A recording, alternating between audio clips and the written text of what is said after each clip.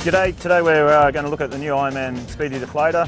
What it is a tyre deflator system. Lets the tyre down really quickly. Gives you a lot of accuracy using the gauge. So I'll just quickly show you how to do it. What we do is just screw this brass butt onto the valve cap. Now we're just going to remove the valve. So we've got clean air all the way out. Alright, so now you'll see the pressures come up. And what we do is we slide this back. Because there's no valve in there, we're letting out as maximum air pressure. So once we get to the pressure we want, so we just let that down. So it just dropped a couple PSI in a quick seconds. We put the valve back in, remove the assembly and we're done. There we have it, the Ironman Speedy Deflator.